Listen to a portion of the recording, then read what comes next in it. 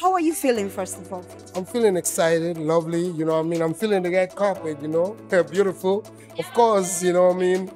Feeling motivated to watch this wonderful, supernatural, blockbuster extravaganza, you know what I mean? The one and only Scuffle.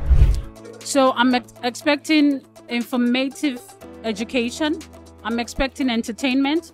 I'm also expecting the fact that we are in that atmosphere of accepting and believing in our own. That's what I'm expecting, because it looks good. It looks really good. Well, I'm expecting a lot, you know. I'm expecting good cinematography. I'm expecting to see Sierra Leone to show people out there what they're capable of, you know.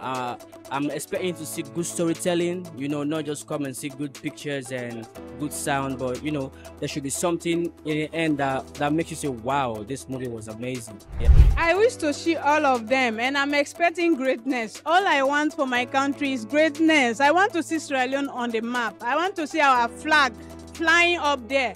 So I want to support anything that will make Sierra Leone go up there. I think it's a big deal. I think it's a big movie. We're looking forward to a great night of entertainment. So sometimes you have to have fun. I feel excellent. I feel marvelous, you know, to see Sierra Leonean embracing Sierra Leone content. I think that's something we all will be happy and excited about. The Scuffle, as we all seen the trailer, it's a political movie. It talks about women's empowerment, women taking leadership. And this is a theme that we can relate to in our African nation, seeing that there is very little women, you know, going into politics. So I believe this will inspire so many other women.